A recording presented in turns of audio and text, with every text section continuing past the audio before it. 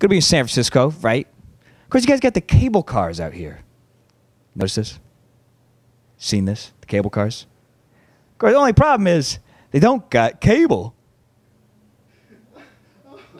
Could be larger than life, bigger than the world, living out the hopes and dreams of every boy. All right, Kyle, we're going to play Name That Kids TV show from the 90s. We have some screenshots for you. You did some snooping, though. Yeah, I did do some snooping. I saw some pics of your VHS collection at your place. Okay, should I show the camera what I'm looking at? Yeah. All right, so we got this one right here, which I can tell what it is. I wonder if Dave knows. Dave might know. I mean, I remember.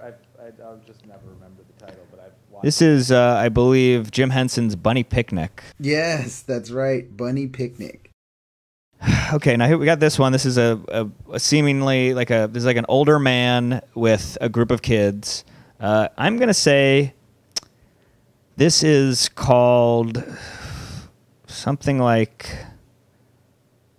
The Magic Christmas Tree or Grandpa and the Magic Christmas Tree.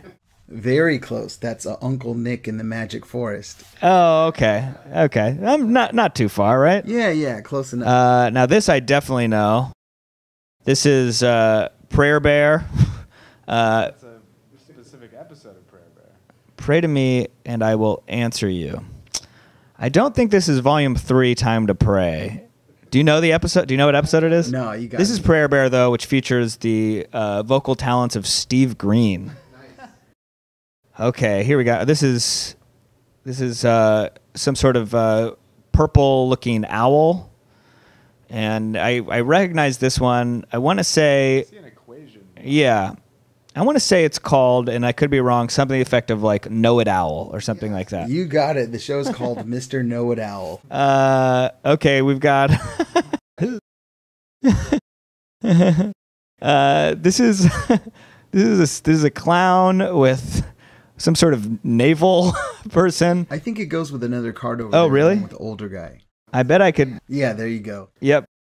Oh, so these... Okay, so this one right here? Yeah, that one. So I might have got... Is this Grandpa's Christmas Toys or Grandpa's Toys? So amazing. Yeah, Grandpa's Magical Okay, Toys. so it's Uncle... Yeah, Uncle Nick and the Magic Okay, Forest. so Uncle Nick... Yeah, and there's more magic with Grandpa's Magical Toys. Yeah, we've watched this. This is one we'll bring on. I feel like we'll put on like around Christmas time with the sound off. Because it's a fun one. It's got some fun visuals. Okay, this is almost looks like a kind of HR Puffin stuff type character, and a big green bird. And I recognize this one. I want to say this is a musical. Could be like a We Sing or wow, We Sing. You are correct, man. You're on fire, Kyle. Well, now this is the tough one. When I'm looking at it, and Are those real boys? these are two very real-looking boys.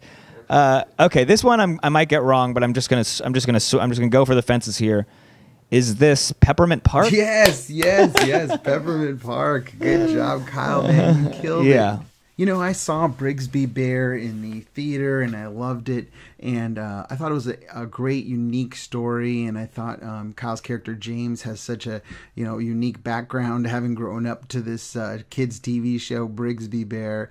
And what I really thought was interesting was seeing how people dealt with James, who's very different, but yet there's still some tenderness in this movie where you get to see them open their hearts to him and kind of learn more about his world.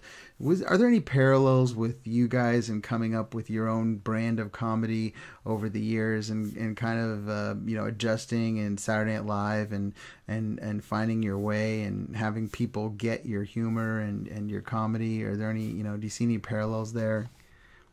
Yeah. In general, so Kyle and I, really fell in love with filmmaking together, and found our voice together.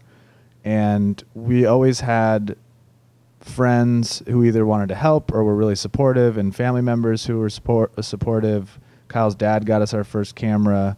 We've been very fortunate to not really have naysayers in our lives and proximity, and we've always felt embraced, in that our voice was being heard to some degree, encouraged. Yeah. So I think that, maybe unconsciously seeped into the script when Kyle and Kevin were writing it. I don't know. You have thoughts on that? To what you were saying about the idea of embracing outsiders, I think that's a really nice takeaway. I would love for people to leave the movie feeling that way or thinking that, because we should do that. And what I like about the movie is, like, James has such a fascinating story, and I think that's why people in his life are drawn to him. And I bet there are a lot of people out there with cool stories too that should be heard. I agree. You have such a great cast in Brigsby Bear, Mark Hamill, Greg Kinnear. I could go on. Was there anything you were surprised by when you were shooting with these guys? Well, I don't know if I'd say surprised, but I was definitely like excited by how little work we had to do in directing these great actors and getting them on board with the approach of the script. I think everyone who signed on to the idea was, they all got what we were going for. We really wanted to lean into the sincerity of this journey that James is going through. And so when we'd sit down to talk with like a Mark Hamill or Greg Kinnear or Claire Danes, these people who are kind of larger than life to us and just such talented, tenured actors, it was just really extremely refreshing to see them elevate scenes without us trying to pry something out of them. Like, they just got it and knew. I don't know. Can you? Yeah, the only thing I'd add is just, like, for me as a person who's not done a ton of movie acting, was just being able to observe all of these pros. Like Greg, for instance, like, he can make taking a sandwich out of a bag and popping open a Coca-Cola true cinema. You know what I mean? Like, he brings an art to it that it's like so natural and fun to watch. Yeah, and he makes things look cooler than you could imagine in your head, like sliding a Coke bottle across the table. Like, he just has, he's like a coordinated guy. He knows how to stay locked in and not be thrown off by physicality when he's delivering a line, and it was really a inspiring thing to watch. You guys have some fiercely loyal fans, and when I watch your sketches on YouTube and from SNL, normally, like, you'd expect to have some trolls and haters and things like that, but everyone has your back on the sketches. They love your stuff, and they want to see more of you, and I haven't seen anything like it. Like, it's just so overwhelmingly positive in the comments section. What's your reaction to that? And, are you aware that, you have all these fans that just love you and want to see more of you and have your back?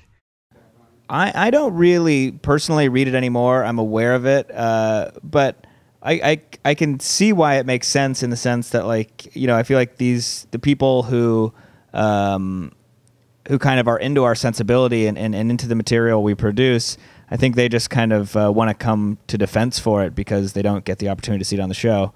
But I promise that there are people out there who are trolls and haters, but maybe in this case just aren't saying anything.